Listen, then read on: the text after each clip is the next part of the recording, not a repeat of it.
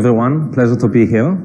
So as mentioned, I'm Yair. I've been actively involved in security for the past 15 years in a variety of constellations, and actually most of the years have been in the field of web application security, so OWASP is very close to my heart.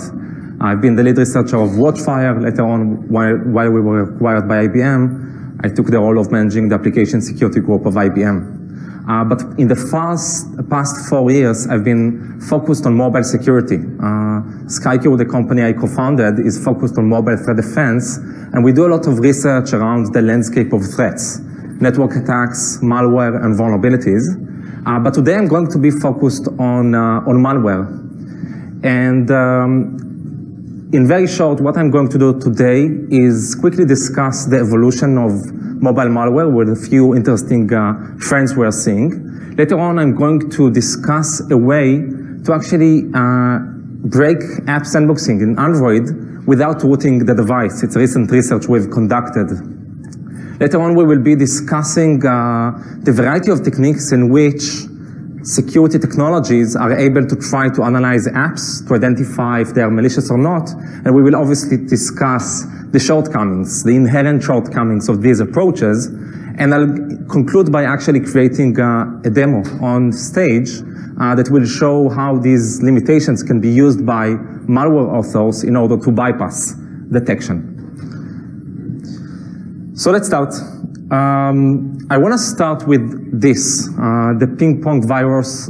This is, I believe, the first virus I saw as a child in '88. Who remember that virus, by the way? Okay, that's a sign you're old. So the interesting part is that if you actually think about what happened since then to today, I'll fast forward, we've moved from a situation where there was an inconvenience conducted by these kind of viruses. It wasn't really bad, right? It was just annoying. But if you look like 25 years later, we were seeing more and more attacks like Sony, like Target, like eBay, like Yahoo, just recently. That target organizations using the same kind of concept, but that's the time for really bad ramifications. Actually, if you really think about what's going on today in the world, this is used by nations to attack each other, right? Think about Stuxnet. Think about that event. About a year ago, we've seen infrastructure being taken down by Russia against Ukraine. And this is the level of attack we're seeing today in the computers and networks world. But my point is that the same kind of evolution is actually happening very, very, very fast in the field of mobile malware, and for obvious reasons, right? It started by adware, by annoying apps that were annoying us as consumers, but very quickly we've been seeing attacks against two-factor authentication. Attacking the mobile device meant that you could steal the password, but also the other mechanism like SMS. And we've been seeing more and more attacks like spyware recently in our customer base and also publicly. And these kind of attacks are affecting organizations, but they're also affecting countries. So who heard about Pegasus, for example? Can you raise your hands? Okay. So Pegasus is a recently uncovered tool that was actually sold by NSO Group for a few years now. And that tool did the following, just what you see in the screen. What it did is allowed organizations or nations to just compromise iOS devices, Android devices, and BlackBerries. And the motivation was not only about stealing the data you have on your device, the chats, and this access to other services that you have, which is the definition of compromising any computer. It also used something that is very unique for mobility, and in my eyes is an amazing asset by attackers today.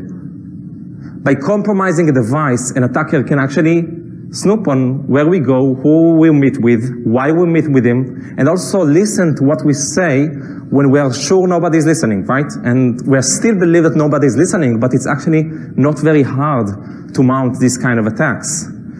It's not yet formalized, but I just read 2 weeks ago that the FBI is investigating a possible attack on democratic representatives in the USA on the mobile devices. So this is something we start to see more and more and more. And I want to talk about the challenges of attackers as well as what we see attackers are doing in order to overcome them. So there are two main things that I believe are very good in the way mobile operating systems were built, in the way we consume apps. First one is that today, most apps are consumed from public stores. And these stores, Apple and Google, they are reviewing them and they're improving their review process all the time. That makes a challenge for attackers to either get through the app stores or maybe try to get through other forms. And we will discuss this. The second element is that we are getting used more and more to do certain things when we install apps. That's good from some aspects, but it's also bad from other aspects. And we will see what attackers are doing to utilize that. Okay, so I chose a few incidents from the past year. It's not conclusive in any way, but I believe it represents an interesting examples of what's going on. So how many of you have heard about Xcode Ghost? Okay, so it's actually an amazing kind of attack. The point there was that attackers decided to create a repackaged version of Xcode, right? The IDE for developing iOS apps. They created it and they actually distributed it through Baidu. And many developers, including the WeChat developers, which is actually an extremely popular chatting app used by hundreds of millions of users, downloaded that repackaged version of Xcode. The point was it was still the same IDE working well, generating new apps, but it was also injecting malicious code to any application that was generated using this IDE. The end result was actually pretty amazing. Legitimate, trusted developers have published to their public store of Apple new versions that seem to be all right, but they actually included malicious logic, right? Apple trusted these developers because they were benign developers and didn't identify that malicious code that was injected to all of these apps. The end result is that millions of legitimate iOS users got infected by that malware. And we actually still see people infected by that malware, even though it was identified far away from now. Another example is eSpectre. It was actually identified shortly after Xcode Ghost. Another campaign, and in this case, the idea was completely different. Again, like Xcode Ghost, it affected non-jailbroken iOS devices. But this time, the distribution method was actually using enterprise provisioning profiles. This is a technique used by organizations to deploy internally developed app without being reviewed by Apple. Again, a very useful capability, but in this case, it was used to actually distribute these apps to anyone that was lured into installing them. And we've seen very interesting patterns of attacks, like in the Far East, we've seen manipulation of traffic in order to lure people to actually install these apps. So again, a lot of people got compromised. But in this case, since these kind of attacks were not using the App Store, they could use much more aggressive APIs. It is called private APIs. And for that reason, this kind of malware was much more aggressive. It was able to silently install apps and hide it from you. It was able to remove apps that they didn't want you to use, and many other very powerful capabilities. If we jump to Android for a moment, in the past 5 years, we've actually seen a very interesting trend that is interesting not only from a security perspective. What happened is that, like 5 years ago, as you may remember, Google Play was riddled with a lot of malware. And at that point, Google have decided to develop a variety of capabilities that were intended to actually monitor the store, the submission process, and do it much more similar to Apple. And over the years, Google Play has become much clearer in terms of malware. They still have. I see on a weekly basis new reports about malware in Google Play, but it's much cleaner. Okay? And that has led to two aspects I'm going to discuss in this presentation. First one, it made attackers have to move from Google Play to third-party sources that are today riddled by malware. So we've seen phenomena like repackaged apps, which I'm going to discuss later on, but we actually saw these kind of apps becoming more and more aggressive.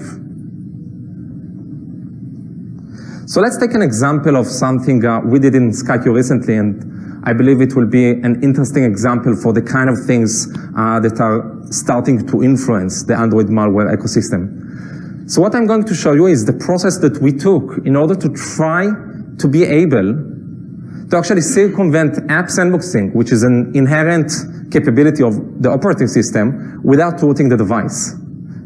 So very quickly, what I'm talking about when I'm saying app-sandboxing is a concept that made mobility so widespread and easy to use. The concept that says that unlike, I don't know, Windows, when you install an app, it's actually limited. It is intended to influence itself and some limited ecosystem. It shouldn't be able to influence other apps. It shouldn't be able to influence the operating system. And that's the reason why you feel comfortable downloading a game and using your corporate apps and using your bank on the same device. Very important mechanism. So what we did pretty quickly is start to think about mechanisms that might be able to allow us to do interesting stuff. And obviously we came very quickly to accessibility APIs. APIs intended to make people that are, for example, visually impaired, more easily use the device. So over the years, you may remember that these mechanisms were used in Windows and iOS to actually circumvent a lot of security models over the years. But we started and looked on Android. And when it comes to Android, this accessibility framework is actually extremely powerful, okay? This framework, by the way, how many people use Android in here? Okay.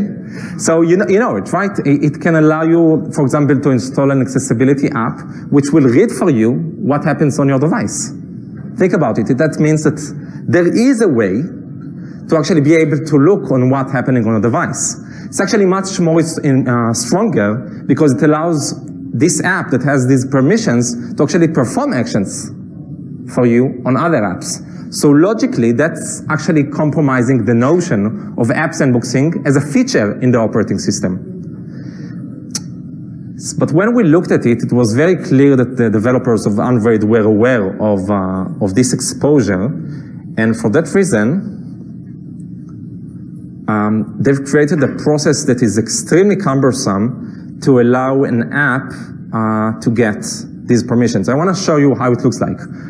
So as a user, if I want to give permissions to use accessibility to a given app, I have to go through all of these steps, many, many clicks, as you'll see, a variety of warnings that the attacker cannot control. And as a result, we've never seen widespread malware using these capabilities because, seriously, most people would just stop in the middle. It looks fishy. It's not something that we are used to do. So most people would click cancel.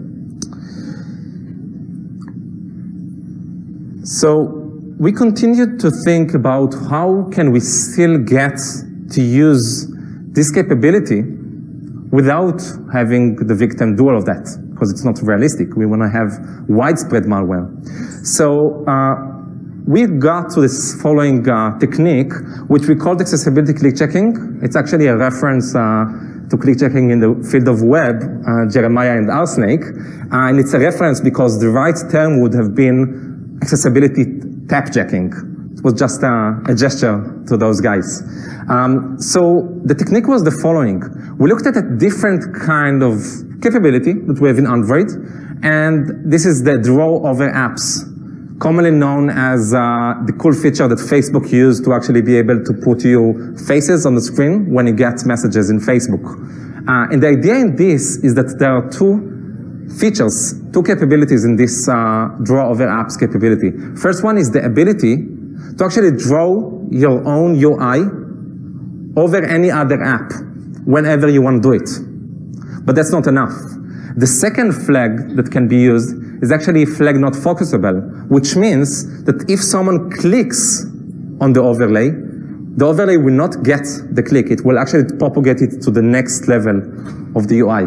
So now connect all of that together, and you will understand there is actually an inherent feature, set of features in Android that can allow to do pretty bad stuff, right? So let's see this in action. I want to be very clear. I'm showing you a game we've created. We are not a game company, so please don't laugh at the UI. But I want to show you this as a POC of accessibility click checking. So in this case, we are playing a Rick and Morty game. And the idea is that we have to just click on missex that show on the screen, right? It's like kicking a rat. Okay, so we clicked 3 times. We are very happy. Did anyone see the accessibility permissions dialog, this annoying dialog that makes us afraid? No, right? But what actually happened in the background is that while you were playing, we just loaded in the background the accessibility permissions dialog, and each click that you clicked was actually approving these capabilities. So now this cute app that you see on the screen has the capability to do some very bad stuff. So let's see an example. We're going to open Gmail. Just to be clear, Gmail is a well-written app using all the classical capabilities. And the demo I'm showing is actually applicable to any app that we are aware of. Secure containers, banks, emails, whatever. In this case, what I'm doing is actually sending an email to my CEO, and everything looks benign. I'm trusting app-sandboxing, right? Shouldn't be concerned. But as you may guess, what's going on in here is that this cute game is no longer a game now. And what we can see here is actually every type that we've done over Gmail was recorded, even the things that I wrote and then deleted. I can see it as a malware. So what we're seeing in here is another example where I just opened the app again, and without me knowing about it, now this malicious app has the admin permissions. So in this case, what I demonstrated is the fact that once the malicious app got the accessibility permissions, it can snoop around all other apps, but also take actions on the victim's behalf on those apps. Okay, so those of you that looked into the demo may have noticed that this was Android 4. And yes, when we first found it and published it, it was perceived as a problem that applied for Android 2 to 4. Why? Because in Android 5,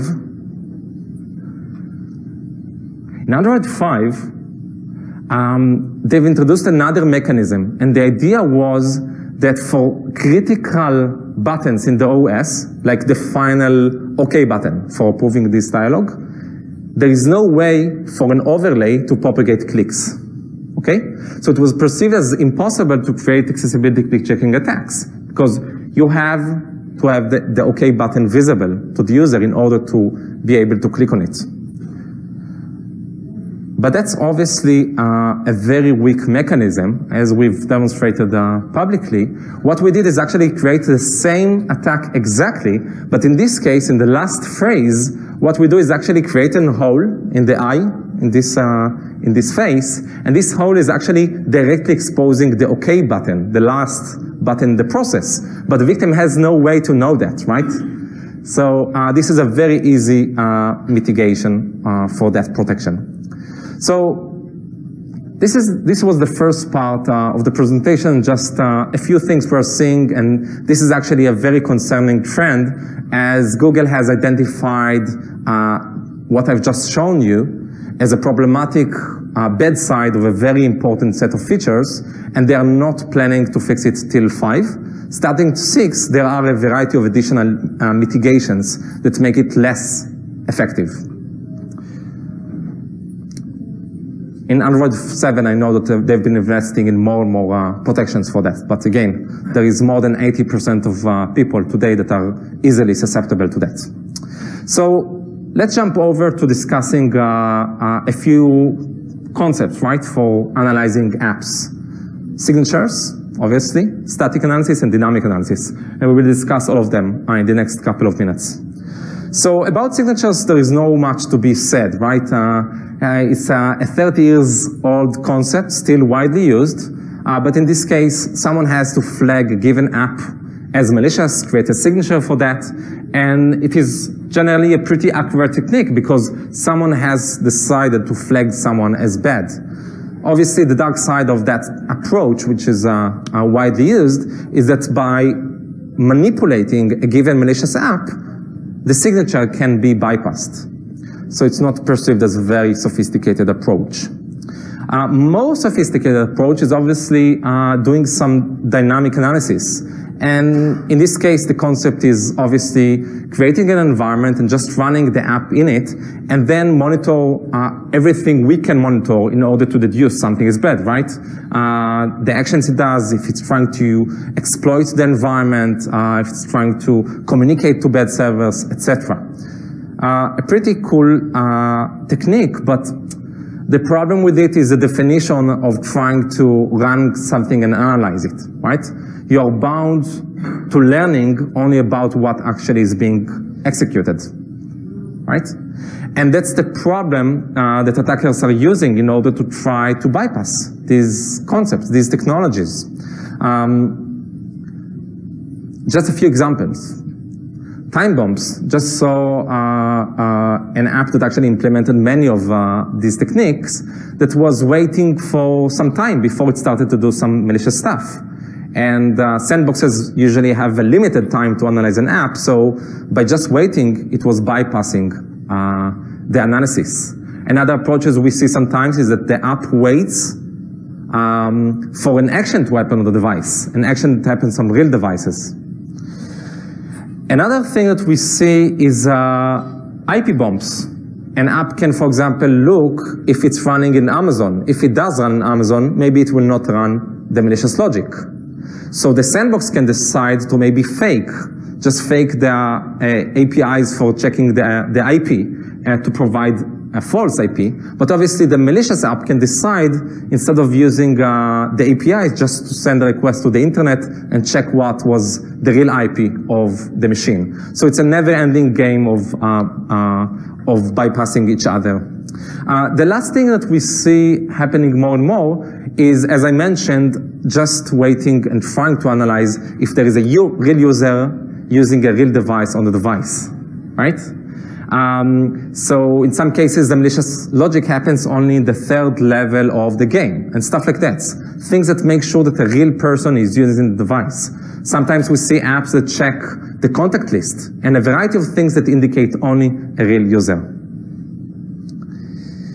So this is about dynamic analysis. When it comes to static analysis, the idea is obviously taking an app and statically analyzing it to identify if something fishy is going on. And the main advantage of that is that the app is not really running. It's an advantage and disadvantage, but the attacker has much less to do in order to control the analysis. Let's talk about one of the core techniques in static analysis. It is named taint analysis and actually used most notably also in application security, in analyzing apps for vulnerabilities, but also for identifying if they are malicious. And the notion about taint analysis is trying to model an app, model a function, and be able to just analyze how data propagates, right? So in this example on my screen, what we can see is that there is a method that gets sensitive information into the data parameter. Then it gets some manipulation, but propagates into data 2. And then we see a post request that actually sends the information outside of the device. So obviously, the idea is that we call the first method, the get sensitive data, as a source. It's a method we don't want to propagate outside of the device, right? And the method of, let's say, posting the request is a sink. It's something that we don't want to contain sensitive information. So by analyzing the flow, we can identify if something bad is going on. But I want to highlight that this concept is actually a very problematic concept because it has an interesting trade-off of false positives and false negatives. And I want to give you an example for that. So let's say that we look at the app and we've identified a variety of sources, a variety of functions that contain sensitive information, and we've identified a variety of sinks. In this case, we do an analysis and we see there is a connection between a source and a sink. So that's bad. And that's simple. But what about the following scenario? Let's say that the information propagates into an array, right?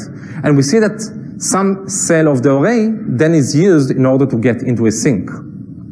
But since we look at the app statically, we cannot know if maybe the sensitive data gets to the first cell of the array, but later on, the third array is used in order to get into the sink. So in this case, this is obviously not an issue. But we have to decide if we will decide that there is a connection or not, even though we don't know. So it's a trade-off, a very tricky trade-off. And that's why static analysis solutions are known as problematic in that sense. They either lose identifications or they just flag stuff that is not correct as a problem.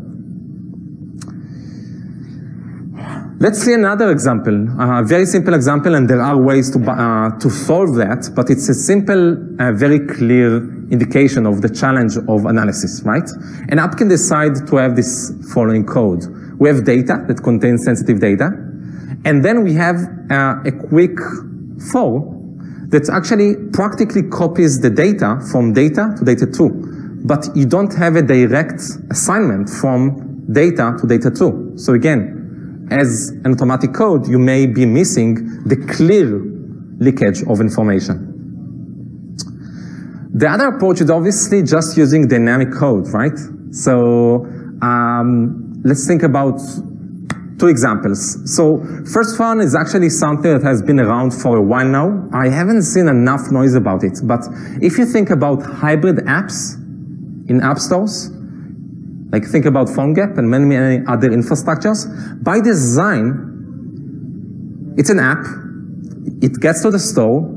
Apple or Google can analyze it. But by design, you have an embedded browser. You have HTML dynamically loaded when you use the app. It can change from today to tomorrow, right? And it has a bridge. It can invoke native capabilities.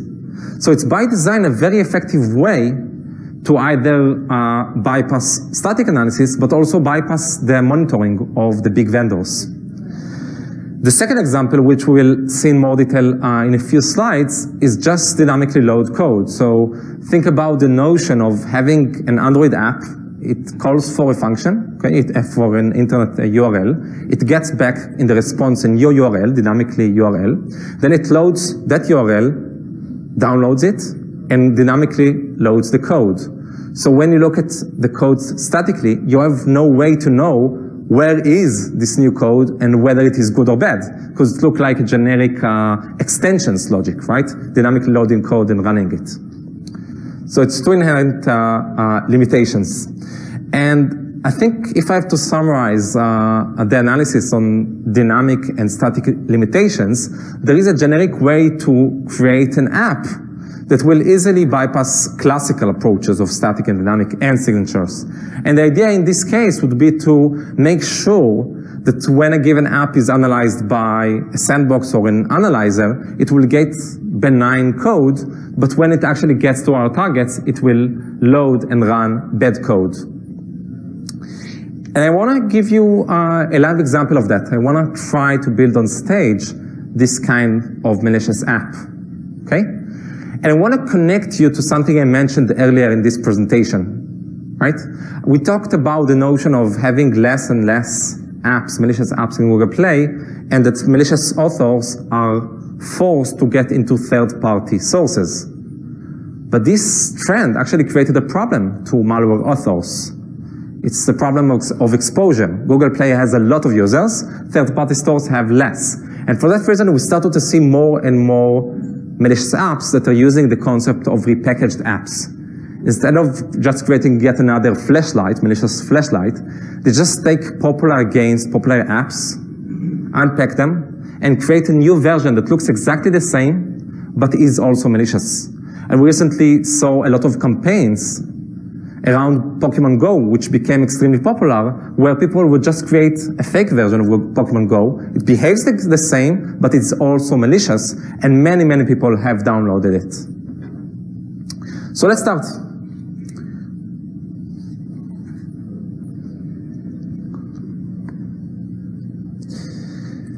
So what I'm going to do now is just do a step-by-step quick demo of what I described, and I'm going to create an extension-like mechanism that will be used for the demonstration. So the first thing we're going to do is generate keys that will be used by us in order to re-sign the app later on. The second thing we're going to do is to actually unpack the app. But let's talk about the app that we're going to use for this demonstration. It's a small and very, very addictive game named AA. So I want to show you that I know to play it very, very well, at least the first stage. And it's a very quick and nice game, okay?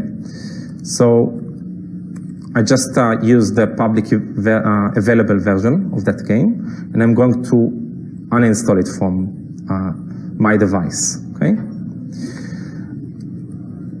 Now I'm going to unpack the APK, and what we are going to use is actually APK tool, a public open source solution that will actually unpack the APK into the resources and the code and everything. So let's take a quick look at what we have. First thing we're going to look at is the areas where we would like to do some manipulations to the app. So we're looking at the manifest file, and we're going to later on add some permissions to the new version of the app. But we also want to know what is the entry point to the app. In this case, we see that this is the base activity. So let's take a quick look. And what I'm going to do is actually open the Smalley version of the app. It's the intermediate code, base activity. And I'm looking for the onCreate method, which is the method that is called when the app is loaded. So the idea is that we want to maybe inject a new method into here and just make sure it is called whenever the new version of AA will be used. So for that, I'm going to use a Python script we've created that is actually able to inject in a variety of ways code into an unpacked version of an APK. And in this case, what we can see is that we've added a bunch of permissions, and we can also see a new version of the base activity, where we have a new method called win0 that will now, just when being run, download an APK from a server and dynamically load it. Looks like an extension-like process. The next thing we want to do is actually build back the APK. And while we're building it, which takes some time, I want to show you another thing. In this case, I'm creating a new APK. And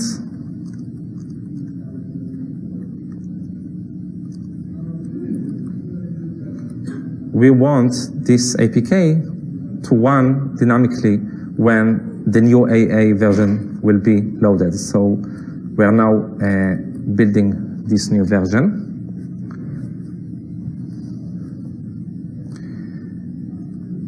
And in the meanwhile, we will also just sign and align the new APK to be able to be run by a new Android device. So we just finished. We have a new APK that is the new version of AA, and we also have an APK that we want to dynamically load when the app is being run. So let's see this happening. I'm setting up a server that will load the dynamically loaded APK, and I'm installing the new AA game back into the device.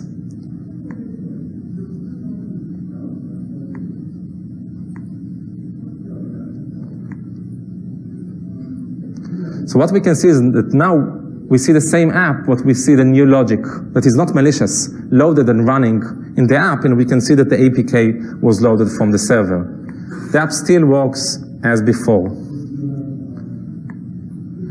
The interesting part gets now. Let's say that we waited a bit, the app was analyzed, and we now want to actually attack our victims.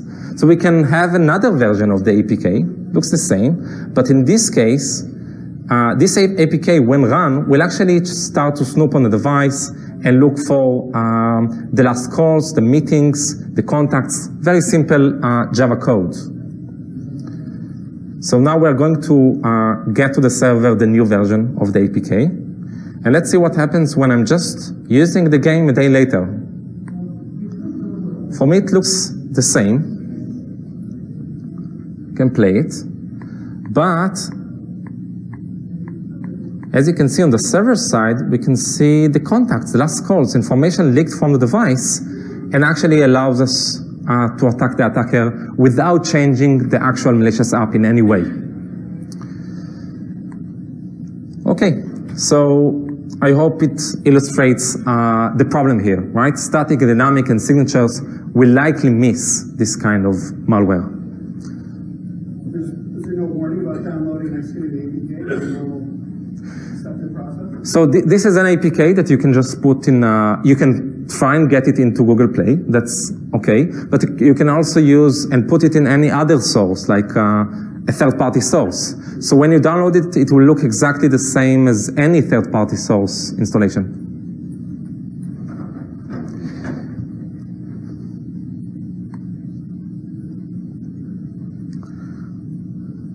Okay, so if you look at what I just did, there is one limitation, one thing that security software can certainly do in order to detect this kind of malware. And that's the fact that in this case, there is a command and control server that the app interacts with, right? You can blacklist it, you can do a bunch of things. What I want to introduce is just a concept. I have yet seen it live, but I would expect to see it happening much more. And that's the notion of, instead of using your own CNC server as an attacker, you may try to use social networks, legitimate services, in order to try to introduce your dynamically malicious code from there. So think about the notion of creating a Facebook user, okay, and just publishing whatever you want to publish in public posts. But when you want malicious logic to be loaded for your victims, you can start to just post encoded posts that embed a malicious APK, right? And by doing so, it becomes much harder to actually blacklist anything because it's a public, legitimate service. So it's something I would expect to see more. Before we conclude, I want to just share a few thoughts about what can be done, because my presentation is actually pretty dark, right? I'm just saying what's wrong in the world and what's wrong with solutions. So just to be clear, signatures, static analysis, and dynamic analysis are amazing technologies that are identifying in the field a huge amount of malicious apps and a huge amount of security vulnerabilities. What I'm saying is that there can be done more, especially in mobility. And the point here is that, in my eyes, analyzing only the app itself, looking at it statically, dynamically, is actually a mistake, because you can think about attacks in mobility as a flow, right? The bad APK or the bad app is just the end of it. And we believe that by analyzing and looking at other aspects like the developers, the reputation of the developer, where did the app came from, is actually extremely valuable. For that reason, we really believe in the notion of crowd wisdom, of using the fact that we have millions of apps analyzed, and we see how apps behave over time in order to identify things that are very hard to be done using static and dynamic. And I can share that this is a technique that is extremely valuable to expanding the exposure. It's not a one magical solution, it just complements the full capability of identifying malware. This slide is obviously very funny in my eyes, recommendation. So at the end of the day, I believe that most of what is written here is obvious to you guys, but as a fact, when we see the reality, we see a huge amount of successful attacks happening. So my point is that there are a variety of things that can mitigate the risk, right? Trying to download apps from the public store is safer than from a third-party source. Educating employees and colleagues to understand that these very useful devices are computers and should be much more careful with is critical as well. Other aspects that I believe are worth thinking about are trying to disable USB debugging, for example, from devices that are not used for development, as this technique is actually very useful from transferring malware from your PC to your mobile devices, and we've seen this happening in the past. And the last element is that at the end of the day, when we look at OS, we see a huge amount of vulnerabilities being fixed. I think that last year, 2015, was a record year where only for iOS there were more than one vulnerability identified and fixed per day. It was around 380. And these fixes obviously make the OS safer from exploitation, but also safer in terms of the design of the operating systems. And if I had to conclude, we've discussed today the problem of mobile malware, but I believe that when you think about security of mobile devices, you should understand that the threat landscape is actually much wider. We're seeing a lot of attacks against mobile devices through network interfaces. These mobile devices are connected almost 24/7 to a network, and we see a lot of attacks that target the data on your device or even compromise the device through networks around you. The same applies about vulnerabilities. Many of these vulnerabilities are obviously the fuel for many of the more sophisticated attacks. Pegasus relied on 3 core vulnerabilities fixed in 9.3.5 in iOS that allowed an amazingly effective compromise and jailbreaking of the device. From an enterprise perspective, I believe it's important to understand that there are tools that do the same thing that IPS, IDS, firewall, antiviruses have done for us for PCs, and they are readily available in the market. Guys, thank you so much for your time. I hope you found the presentation interesting. And in case you have any questions now or later, you're invited to ask. Thank you.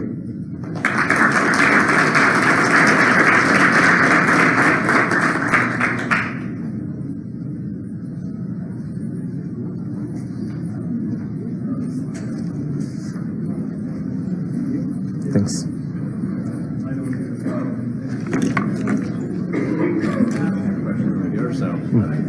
Yeah.